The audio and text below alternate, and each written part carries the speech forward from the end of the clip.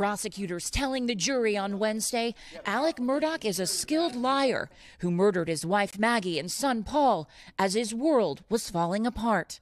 They say the former attorney was facing questions about stealing millions from his firm and clients, and a civil suit seeking millions from him after his son Paul was involved in a deadly boat accident. The entire illusion of his life was about to be altered. He couldn't live for that. In a passionate closing argument that lasted hours, the lead prosecutor painting Murdaugh as a calculated killer and liar who manufactured an elaborate cover-up. But they say Murdaugh was unable to refute one critical piece of evidence, placing him at the scene of the crime. This kennel video in which Alex, Maggie, and Paul can be heard speaking minutes before the murders. Murdaugh admitting on the stand that he repeatedly lied to investigators about being there, in part blaming an opioid addiction which he says caused paranoia. Why in the world would an innocent, reasonable father and husband lie about that? Earlier in the day, jurors visited the Murdaugh property known as Moselle to walk the area near the kennels, the feed room where Paul was killed, and outside the Murdaugh home, even seeing a bullet hole in this window.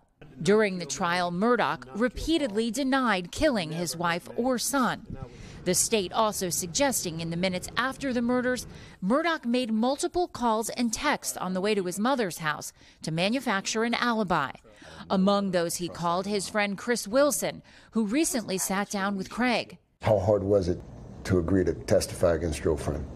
It's hard because there's a relationship there that I thought was based on trust and respect and all of those things that when you find out it's not, it's hard to relive that. Prosecutors telling jurors Murdaugh lied to everyone he ever knew.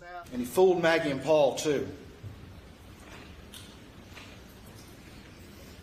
And they paid for it with their lives. Don't let him fool you, too. In another dramatic moment in closing, prosecutor Creighton Waters describing Maggie Murdaugh's final moments, saying she heard those gunshots and started running toward her baby when she herself was mowed down by the only person that was conclusively there that night.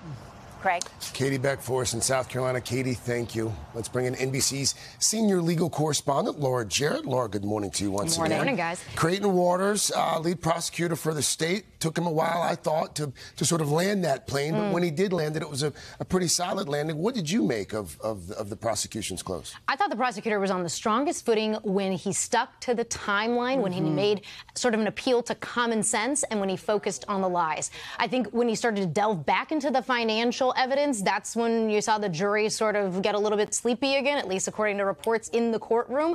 And I think, of course, the biggest piece of evidence here, guys, is that he is at the scene of the crime right before the murders take place. And what you saw the prosecutor say is, why would someone lie about that? If they're perfectly innocent, they have nothing to hide, why lie about that? And of course, the defense could say, well, maybe he was worried about being framed. But I think that that's where the prosecutor really sort of made the most headway yesterday. It definitely grabbed my attention when he talked about the number of steps in that short amount of time. The other the prosecution's theme for his motive was this whole talk about a gathering storm. Was that persuasive? What did he mean by that? In theory, I think that could be persuasive. The idea is that you had so much pressure on you, and the release of that pressure ended up in the murder of his wife and child. But it's never been an intuitive motive, I think.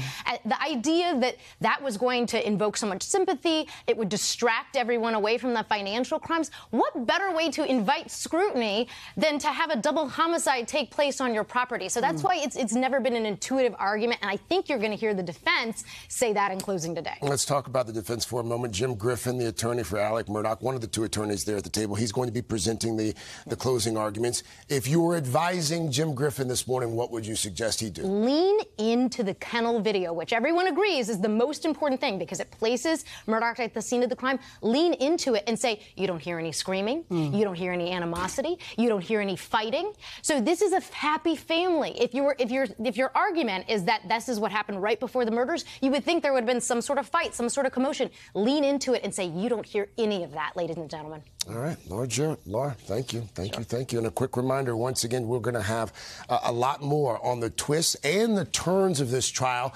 and perhaps reaction to a verdict as well. We'll have a special 2-hour edition of Dateline tomorrow night, 9 o'clock Eastern, 8 o'clock Central, here on NBC. Hey, thanks for watching. Don't miss the Today Show every weekday at 11 a.m. Eastern, 8 Pacific on our streaming channel, Today All Day. To watch, head to today.com/allday or click the link right here.